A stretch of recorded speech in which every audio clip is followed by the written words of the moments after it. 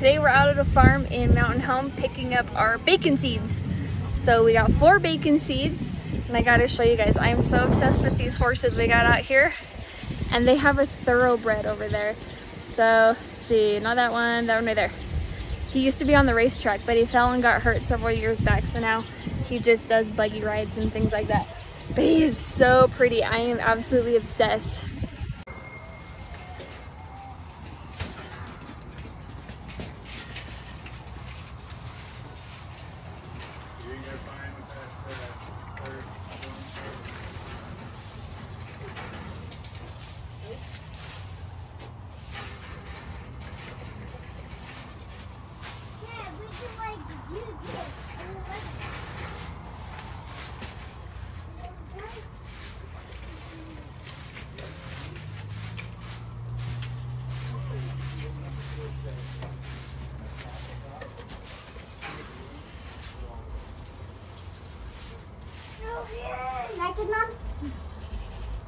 Yep, you did good.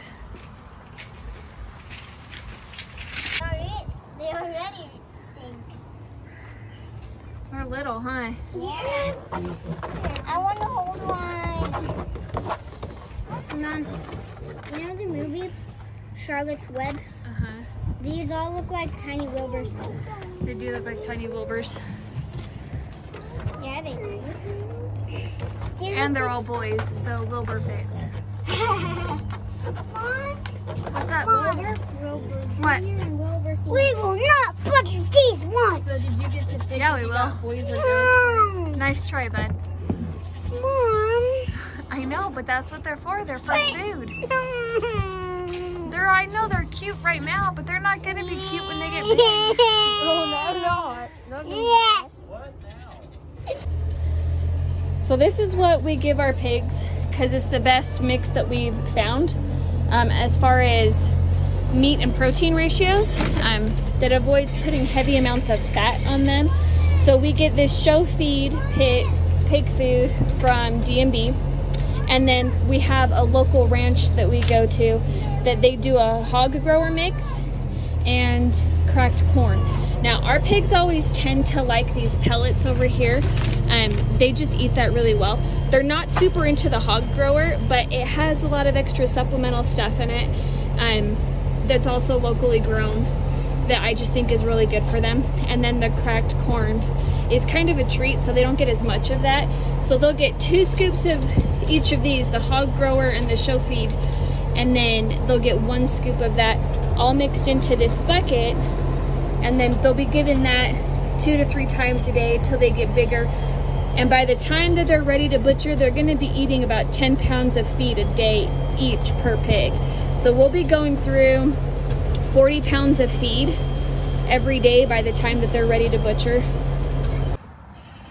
Some of you might be wondering why we don't just free feed our pigs. And we do, especially once they get bigger. But when they're little, especially when we first get them, I like to really control what they're eating just to make sure that they're not sick, that the food we're not giving them is making them sick, and just having a little bit more control that way. And they get fed 2 or 3 times a day. So I like doing it that way better. Also, they like to dump their food out really quick.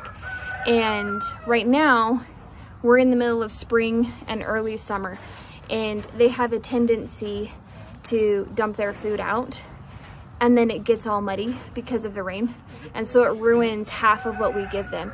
So I like to give them smaller amounts simply because of that. Between the rain and them dumping it out, part of it just gets ruined.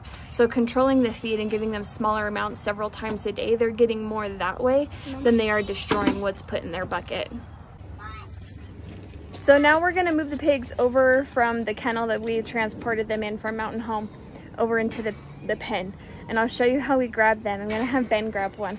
And you carry them by the thigh part of their back legs upside down. And they don't squeal as much or try and kick.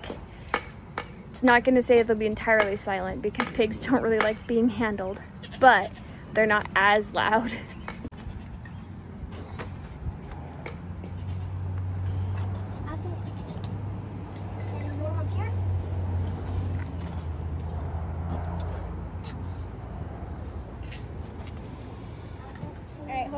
hold him up here. So where you're gonna hold him is right here. So you're gonna, hold on, move your hand. You're gonna grab Mr. Pig and you just carry him like that. And then put one hand kind of down behind his head.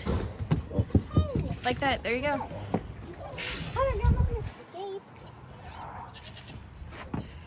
And then there's Coda, our sweet girl.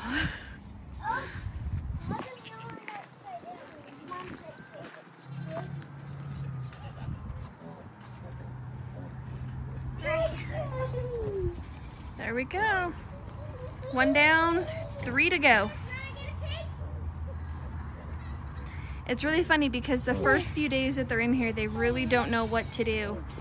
And so they're kind of exploring, and they usually want to stay in the little barn area. The first few days that they're out here, they're so used to being on dirt that the concrete does make their little feet sore for a couple of days, but otherwise they're fine. Pigs don't actually need to be in mud. They're only in mud because they can't sweat like we do. And so we usually have misters up and we come out and we spray them down in the summers when they on really hot days.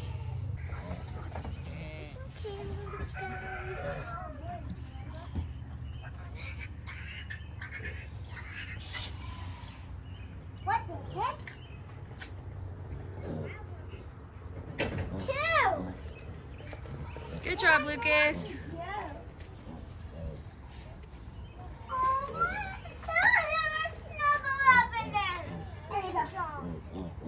There we go. Oh. Oh, they've already discovered the food. No, they actually just discovered the water. Yes. Oh, bacon seeds.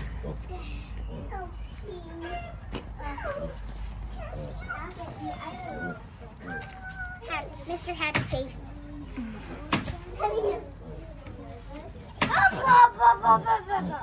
It's Mr. Happy Face. Yeah.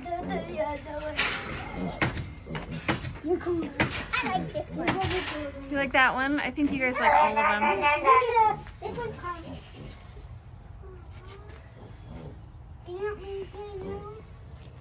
You want to hold one, Lucas?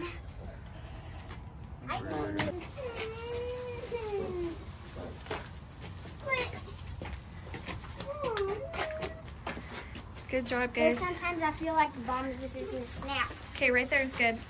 All right, sit down. All right, come on out. Good little pigs. So one of the pigs almost got out of the 4x4 squares that we have for the paneling. So we decided to stick him in the barn. They're pretty scared anyway. So we just figure we'll keep him in the pig barn for a couple of nights. That way they can get used to their new environment. So we put up a sheet of plywood. And right now, they're just huddled back there in the corner. All 4 of them, but they have their food and water in there. And plenty of straw. And they're covered and out of the wind, so we don't have to worry about any of the wind or the rain or anything getting to them. So until they get used to their new environment, this will be a good space for them to hang out in.